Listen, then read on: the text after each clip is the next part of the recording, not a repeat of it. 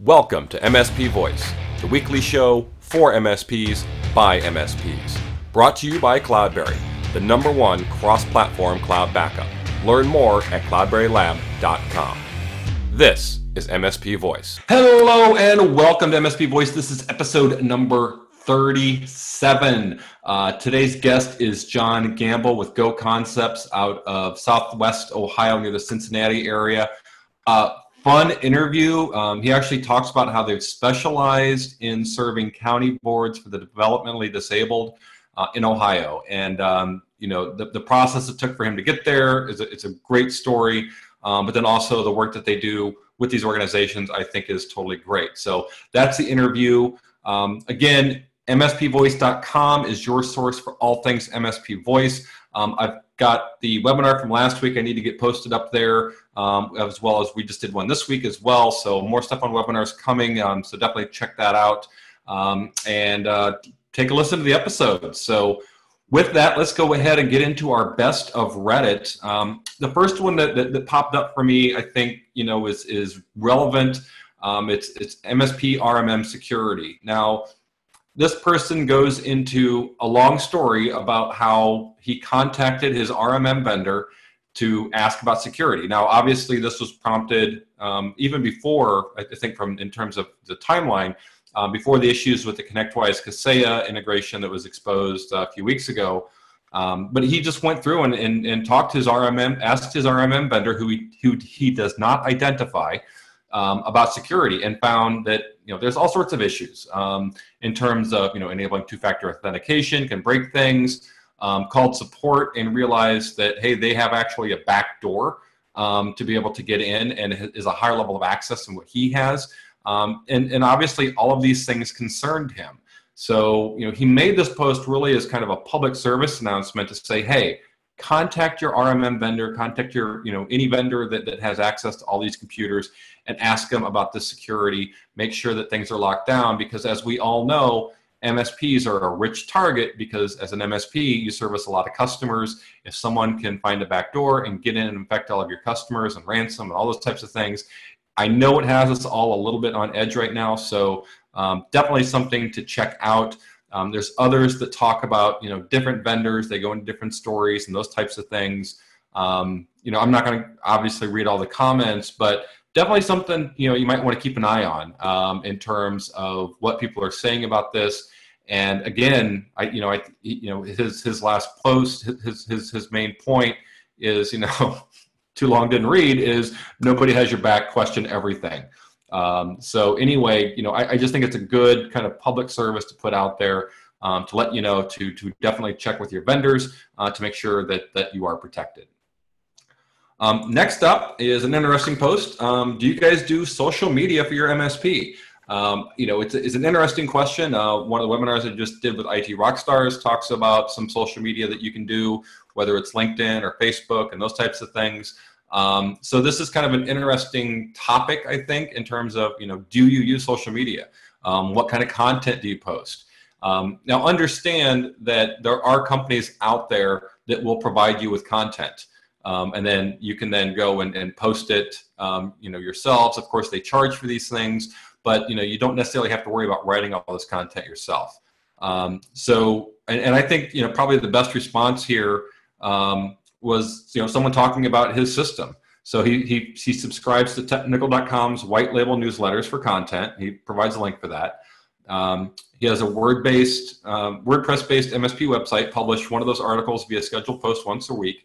And then he uses a social media platform called Hootsuite, which I actually use too, as Hootsuite's great. And with Hootsuite, he schedules all of these different things to go out at different points. And he says he goes in and sets it all up once a month to schedule the post. He also does holidays and different types of things like that. But he schedules these things to post to Facebook, to post to Instagram, to post to Twitter. And once he's got it all set up, it then kind of runs automatically, and then he goes at the end of the month and then sets it up for the next month.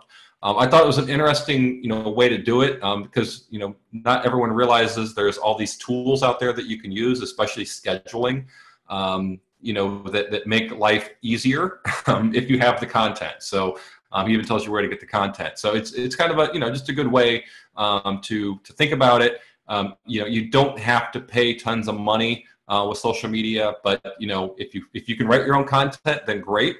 If you've got somebody that's going to do it for you, that's great as well. But I think one of the things you want to understand with social media is talk less about your company and provide more useful information that people are going to find interesting that will lead them back to your company. That's my social media tip of the day. Next up is something that happened yesterday. Today's Wednesday. Today's Tuesday. This happened Monday. Connectwise is being acquired by Thoma Bravo. It was all over the news, all over the MSP boards and groups and everything. Do I know what this means for Connectwise? No. I do know that there are a lot of people at Connectwise that are cashing in, so that's good. If they decide to stay or go with their newfound wealth, will only be told over time. But there's a lot of comments on this on Reddit in terms of what's going to happen now. Is Connectwise, are they going to fail? Are they going to break? What's Thoma Bravo going to do? Because they also own a bunch of other MSP related, even SolarWinds and Barracuda and some other stuff. So this consolidation with private equity has been going on in the MSP space for a number of years. So it's not necessarily surprising. I know Connectwise is one of the last holdouts and being a completely private company. But at the end of the day, I think some of this consolidation is going to be good. And some of it will be bad, and some of it, it's gonna make changes, and we all hate change, but guess what? Change is what makes the world go round. So, keep an eye on this space, keep an eye on Connectwise. Who knows if IT Nation and those events are going to keep going. I'm sure they probably will, because I know they're great vehicles for Connectwise, and because it's private equity, I don't see the name changing or anything like that. So they're probably going to operate just like this for a couple of years, and who knows, maybe at some point Thoma Bravo will take them public as a separate entity.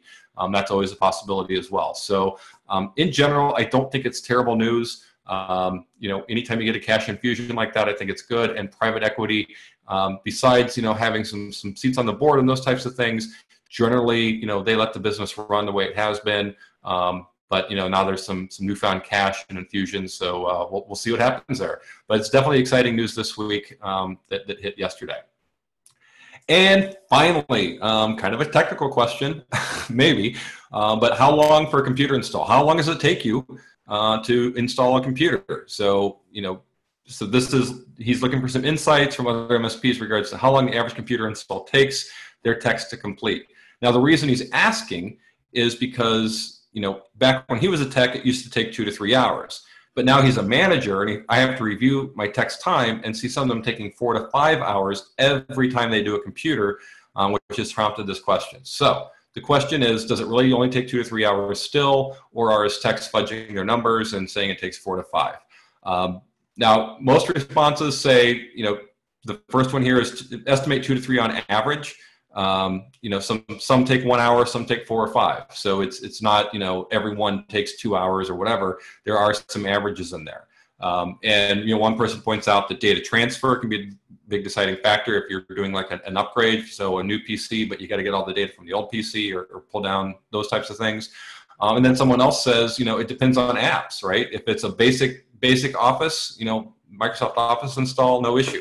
But if they have 15 custom applications with crazy settings, then you're going to be there a while. So, mileage may vary, but it sounds like, this 2 to 3 hours isn't necessarily a bad estimate, but some will take longer. Whether or not his techs are, being truthful, and when they say it takes 4 to 5 hours every time, I don't know.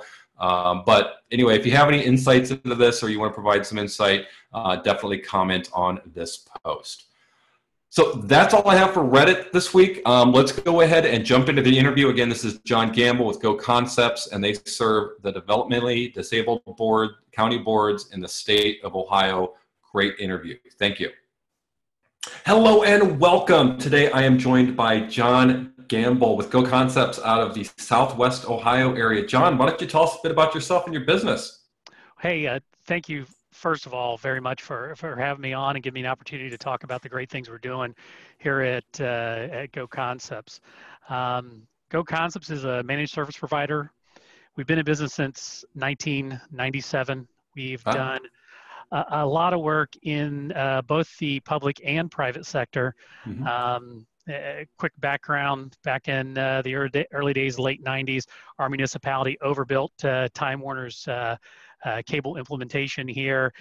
And out of all of the respondents to that, we were selected. It was the first public-private partnership in the country, and we handled the entire data side of that network for Oh, them. wow. Designing the connectivity for the school, the fiber connectivity for the schools, doing everything from help desk to all the back end on the data side, and then also designing and implementing a voice over IP phone system for that. Great. And great, it was early days of DOCSIS. If anybody has cable internet now with Spectrum, I call them Time Warner because we've been doing this a long time, but Yep. Spectrum, any of those guys, it's basically that. And so we started out doing a lot of that back then.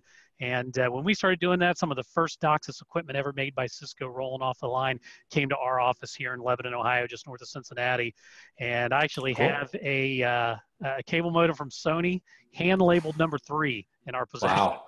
So yeah, we used to have some of the big guys, 3Com, USR, those companies that were around back then doing it would actually send out some field engineers to do testing here, because the only guys doing it were Excited Home, Time Warner, and us, this little company in Ohio. So we grew up on doing that and providing help desk services and troubleshooting all the way going back to 1997.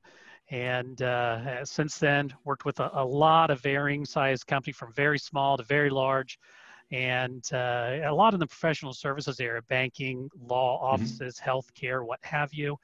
And then starting in 2013, we started focusing on the local government developmental disabilities community. So I'll get it out here in Ohio. Okay. And it's incredibly rewarding, incredibly passionate for personal reasons as well as professional, of working in that community. And basically, we are an MSP that provides services to county boards of DD and any providers and agencies that are related to the DD community here in Ohio. Now, we're not providing services directly to the individuals that they service, but what we are doing is helping those helping others and making it easier for them to do their job, making it easier for them to provide those vital services to those individuals. So it's a great space to be in. We absolutely love what we have the opportunity to do. And that doesn't mean we're not still doing what we did before. We're still providing great service to those customers that we've been, really fortunate and blessed to have obtained along the way. But since 2013, this has really been our focus. It gave birth to IT4DD.com and some great content and things that we're doing in that space. Okay, yeah, because one of my questions is, do you specialize in a vertical? And it sounds like if you can find a niche and it works for you, then great. And then the fact that what you're doing is helping others. I think is even better. So, being able to provide the services for the developmentally disabled communities or organizations and agencies, I think is great. Oh, absolutely. And again, it wasn't a situation where we were looking for a industry or vertical to get into, like a lot of companies are doing, and specializing in a single vertical for MSPs is a great idea, and that's a whole nother discussion that we might be getting off on that tangent today. But for us, we didn't approach it as, hey, we've got to find a vertical that we can exploit or that we can take advantage of. It's really an area that we are passionate about in working with the developmental disabilities community, and I think they can see that. The people that we are blessed to work with there, they can see how much our staff really cares about what they're doing. Besides the fact that they love, doing IT work. It is it's a labor of love for the staff that we have here. Yeah, and it's a bit more rewarding too, right? Because just instead of helping another company increase their profits with their through their IT, you're actually helping an agency increase their services to the people that they serve. So, it's more rewarding, I guess, in that way. Oh, absolutely spot on. We're trying to help them um, do the most with the resources that they have available to them, Mm-hmm. and be able to do their job in the best way possible. And we do that through, our experience and expertise and trying to help them apply best practices. But at the same time, we're listening to them. It's that Yeah. whole they ask you answer approach of, what do you need? What are the things that are going to help you? What are the questions you have? What are the ideas you have? They bring those to us, and we try to address all of those to the best of our ability. Okay. Now, you said earlier all of Ohio. So, I used to live there, so Yeah. I know it's a pretty big state. Yes, Ohio State. So how do you, does that cover from, Cincinnati, where you're near, all the way up to Cleveland? Or do you specialize more in Southern Ohio, or just anywhere? Absolutely, anywhere in Ohio. And to give you an idea, in our prior life, let's say, in the numerous customers that we've handled, we've had multiple customers outside of the Ohio area. We actually do still service some of those, in that cable world. We have some customers outside of that Ohio area. We do some work with some other companies that do projects in the county government or local government space. Okay. We bring in and provide the IT expertise Mm-hmm. for them. We have some, really high level senior IT consultants here. And so we do support other outside the area, but our focus in the DD community is here in Ohio, and that is all of Ohio. And we're able to do that because, in the MSP space, when it comes to that, we're not a lot different than any other MSP provider as far as, we all have services, we all have tools, we all have the remote part of the business, and that proactive part where we're doing, 90% of what we do remotely. The difference is what we're bringing to the table, or as, that secret sauce, if you will, of what we're providing in that particular vertical and how we feel that we're doing it better than anybody else. I mean, our statement is the premier provider in that space, and we truly believe we are, and our customers tell us they feel that way as well. Great. So for those times where we have to dispatch or we have to be on site, we have our SLAs for that. And we also have relationships through our peer group that we are fortunate to be a part of, with some very experienced technicians here in Ohio, that if we need that emergency dispatch, that we can put them on site immediately. Few and far between, as many MSP knows. If you're doing a good job and you have the tools in place, and you are very proactive and not reactive, it's not the old days of putting out fires. We're preventing fires. Yeah. Well, that's the whole idea of going to, the managed service part, right? Is, instead of break fix, you're being proactive and making sure that things don't break that you have to fix. Absolutely.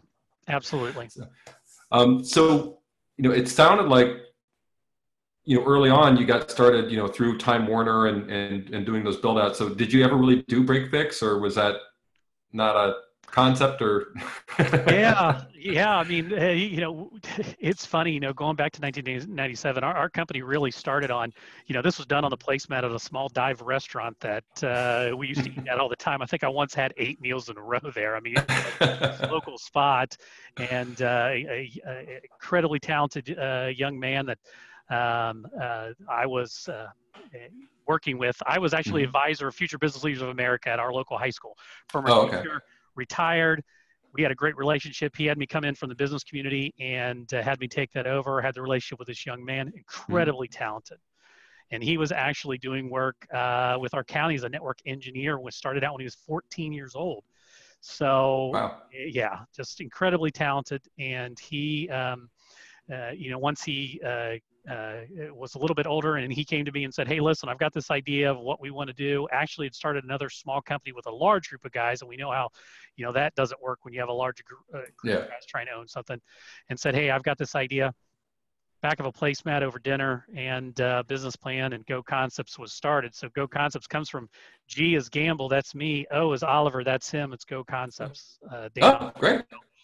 And so we started out early in the day. We were an ISP and a website design and hosting firm, like a lot of people were back in 1997.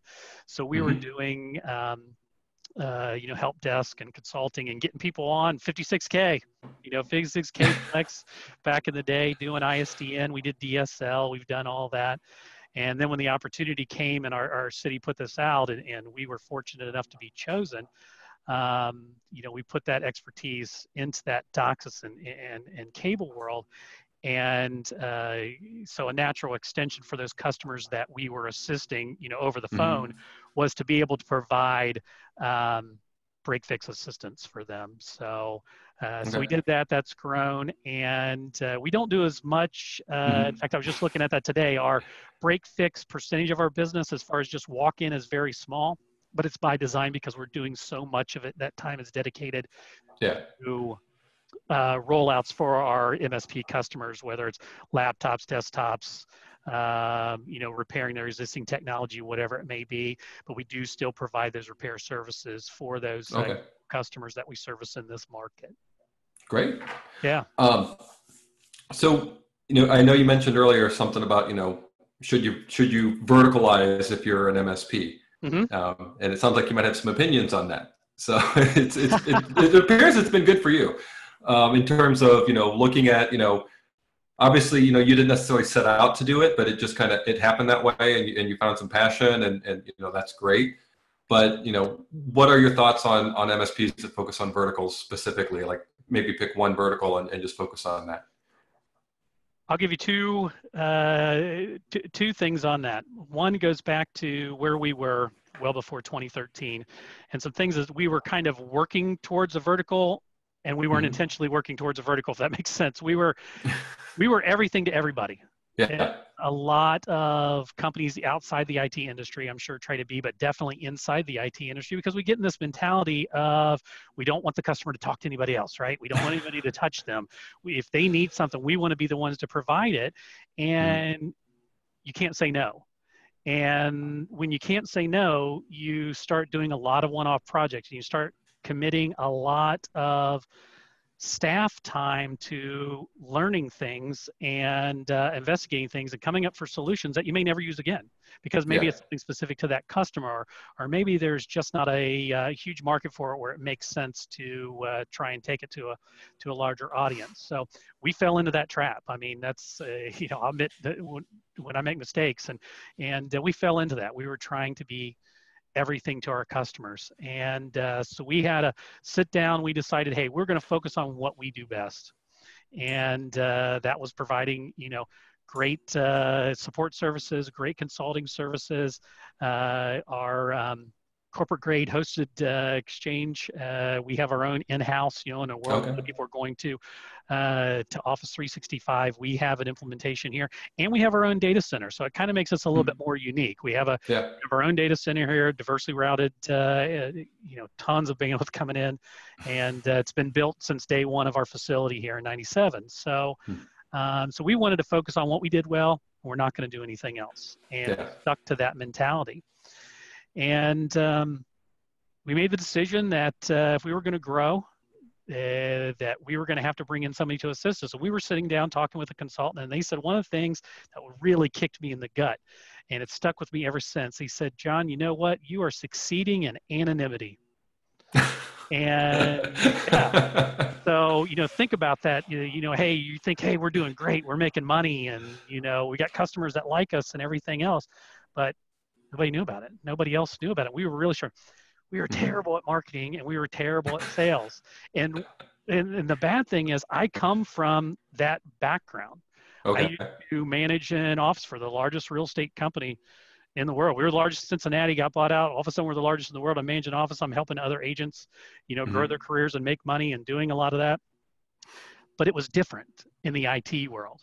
It was just different, and we were really struggling there. And I was more focused on the business side of things than on that, and word of mouth and those things were doing well. So that really kicked me in the gut. So we made the decision we had to bring in a partner, and we were we were spending all this time telling customers to outsource their IT to us and let us do it, right? That's what companies like us are doing. You know, focus on what you do well. And we weren't taking our own advice. So we decided we're going to focus on what we do really well, and that's helping customers and solving problems and coming up with great IT solutions for them. And everything else, we're going to work with great partners that are great in the field to do that. We made the decision to bring on an MSP partner. We brought on, we interviewed the top companies in that area. Made a decision to go with one. We didn't go with any of the others because they were bad. We went with one because they reminded us of ourselves. Yeah, cultural. And everything they were doing. We started working with Stuart Crawford and Missy Crawford and their team at Eulistic down in Florida, I think near where you are. Yep, not too far. Yeah, and we've been working with them since May, June of last year, and it's been fantastic. We really enjoy working with them. But long answer to your question, sitting down with Stuart, and Stuart looked at everything that we were doing, and he said, listen, you really need to focus on this vertical. He said, I can tell you get a lot of joy out of it. You're very passionate about it. Your customers seem to love you. And the things that you have in place seem to be really geared towards that. And I was incredibly reluctant at first. You know, I'm not going to lie. I was worried. I was worried about, you know, putting your eggs in one basket. I was worried about, you know, a lot of times people are looking at a vertical that's pretty large. Yeah. You know, law firms, healthcare, whatever it may be. We're in the developmental disability space. There's only 88 counties in Ohio. That's 88 county boards. Now, there are many, many support organizations, but a lot of those are very small and very small budgets. So we are in a very narrow vertical. So if you're hesitant for a vertical, you can imagine how hesitant I was for a very narrow vertical. But we sit down and we talked it through, and the advantages were just too many. You know, standardization, the onboarding, the being able to easily train our staff to this is what we do and this is how you help these customers. And if we bring on a new staff member to be able to easily replicate that, you know, when you started putting the reasons on the board, they far outweighed the negatives. And so, you know, after a couple of days of, you know, heavy discussions with that between our ownership group and with Stuart, it just became an obvious decision, especially when you weigh that fact of how much we enjoy doing it and how rewarding it is to our entire team to be able to work in that space. I mean, my wife is a school administrator. She's done a tremendous amount of work with developmentally disabled students at her school, with Project Search and helping place students in job opportunities and working with students of varying capabilities. So it's something that's, you know, besides having family members in that community, it's something that we're just personally passionate about. And so it really made it an easy decision. And I'll tell you what, if we had to go back and do it 100 times, I'd do it every time over. Okay. Yeah. You know, but you know, when you talk about verticals though, you know, you talk about the fact that, you know, Ohio only has 88 counties, right? And then there's other smaller companies, but if you just focused on the dental vertical, right? How many dentist office within a geographic range would you be able to focus on? Would it be more than 88? You know, that's a great point. So, you know, but you know, when you say, okay, it's only this vertical, but when you expand out to, you know, the entire state, then that makes more sense. Whereas if you were in a different vertical, you might be locked into your geographic area because other people are already in that vertical in other places. So, you know, when you said that, I was kind of thinking, it's like, yeah, it's only 88 counties, but you know, it's the whole state. So. Absolutely. And again, you know, that standardization, that ability to say that you are a professional in that area or the professional. For us, I don't know anybody else that is focused on the developmental disabilities community. So it's easy for us to say, you know, we are the premier provider. We are, you know, we believe and feel we are the best, but I'll tell you what, we know that we are the best choice for any DD related organization in Ohio because we have experience with the software solutions that they use, the vendors that they use, how they operate. We understand that, and we can come in, and that's the really cool thing, you know. when you're dealing with these local governments, a lot of times they have their own internal IT. Maybe it's somebody that's been there for a long time. So we can come in and fit wherever they want. So we can come in as full managed IT, outsource, give it to us, soup to nuts, A to Z.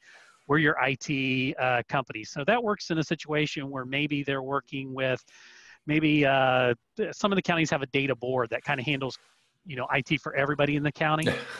It's not specific to them, or maybe they have somebody that's retiring, or maybe they have a single local person that's doing IT for them that just can't handle them at the size right, or that's retiring.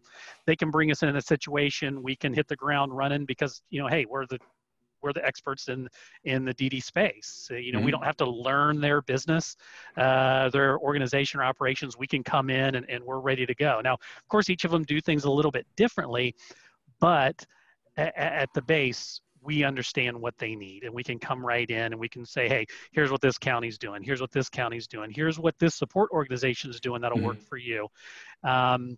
So we're able to come to, or the other cool thing is, so they do have an IT staff, maybe a single person, maybe a couple of people.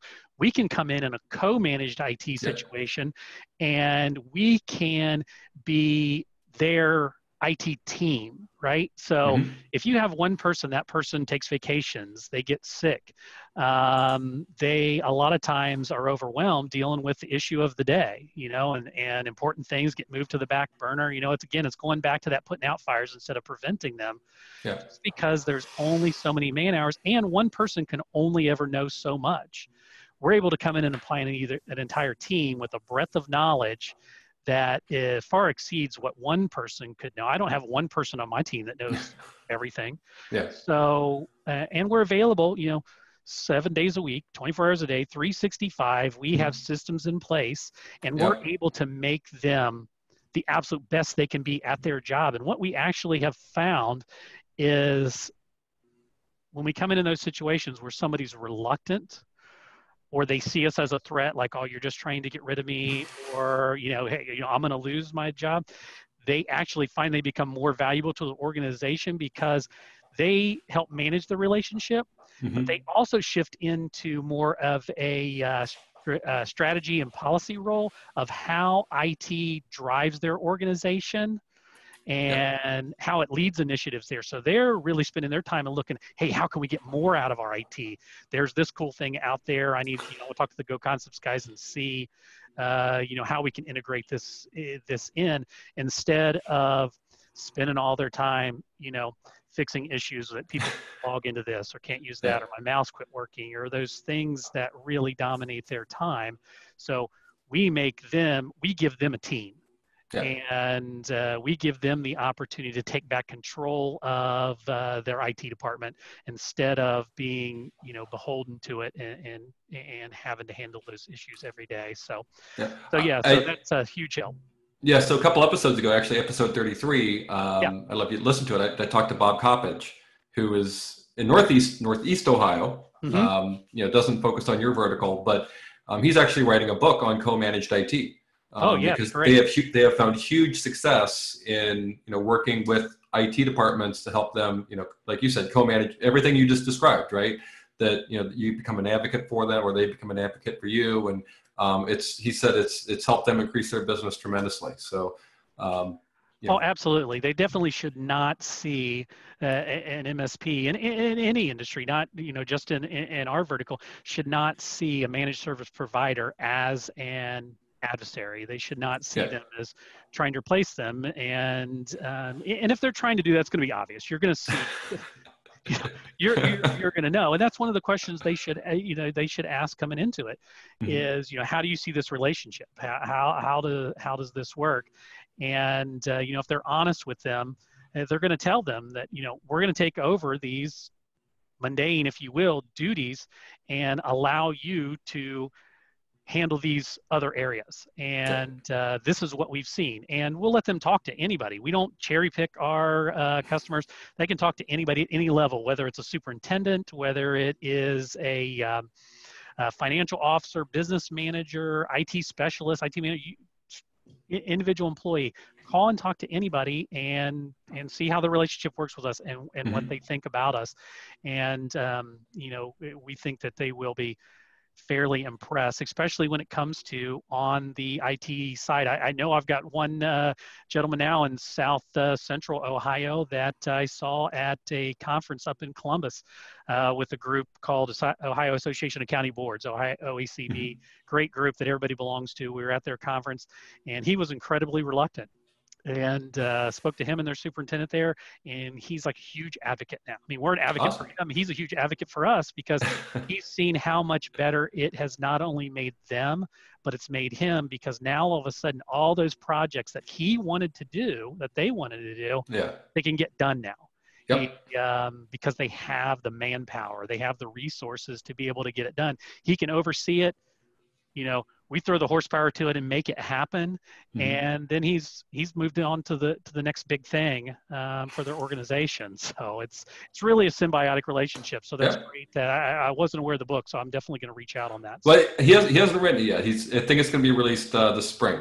But awesome. But we talked about it a little bit in the episode. But much needed.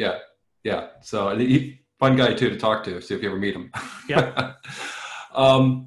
Okay, so just, kind of a couple of other quick things here before we go. What do you think is the best part about being in managed services? Oh, the best part. I'll tell you, I kind of touched on, the personal side of it, the passion side of it, and I could give you the platitudes of MSPs and everything. But I'll just tell you, for us, what I think is the best part of being in managed services is, we're IT guys. We like things standardization, right? We like details, and we like things to be done a certain way. I mean, at least we do it. If we did, my operations guy would be going crazy. So. But yeah, so I think the things that we really like about being in the managed space is it allows us to standardize our operations, and it really allows us to get the best out of our people, right?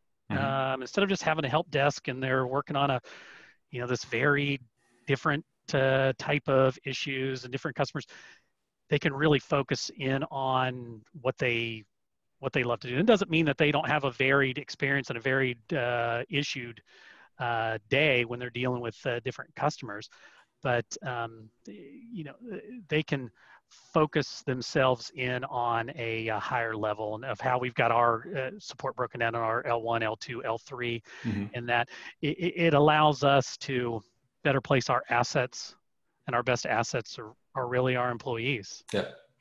That's a big thing that you see a lot of people say, hey, the most important thing in your business is your customers, and customers are important. They are extremely important. Pay the bills, right? But the most important thing in your business is your employees. It really is. It's they're the first line. They are the people that are carrying the banner for you every day, and they're really the people that decide where we go. Leadership might think that they're steering the ship, but they're really just the ones that are kind of providing the direction, if you will. It's those great employees that are on the front line that are steering it and decide where we go. So you got to take care of them, and you got to give them opportunity to do the things that they love to do. And I think being an MSP gives us the opportunity to do that for them. Okay, great. So we're to our rapid fire round now. So are you ready for this? I'll do my best. It's really easy. It's 6 questions, and you just blurt out your answer. So, are you ready? Hey, as ready as I'll ever be. Okay, here we go. It's easy. First up, Apple or Android? Apple. Mac, Linux, or Windows? Windows. Amazon, Azure, or something else? Something else, because we have our own data center. I was wondering if you'd say that. The Go Concepts private cloud. Okay. Backups, local, cloud, or both? Combination or hybrid. Okay. Should you always virtualize? Yes or no? Great question. Just did a blog on that. It's not really yes or no to us. It really depends. And again, that is a hybrid cloud may be the best solution.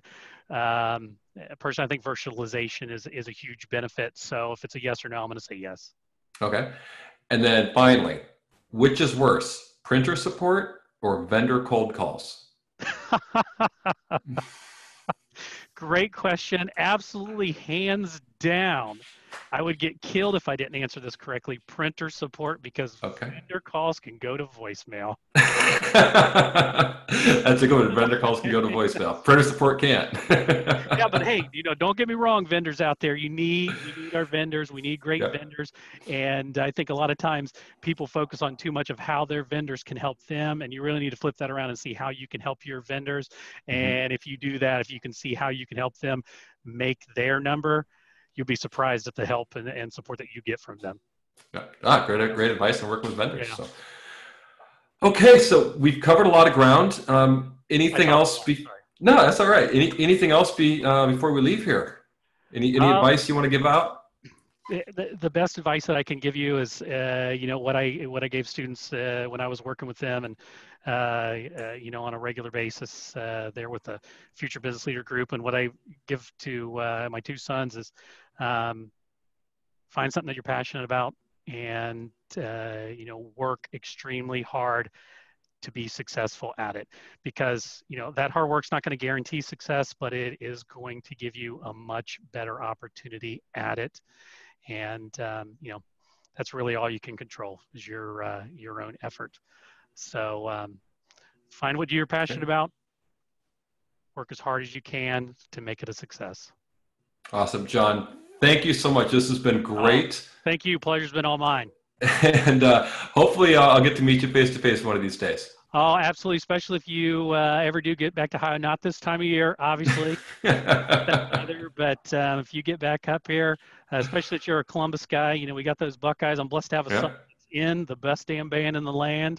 Awesome. So, if you get back up here, maybe we can check that out. All right. Sounds good. Thanks a lot.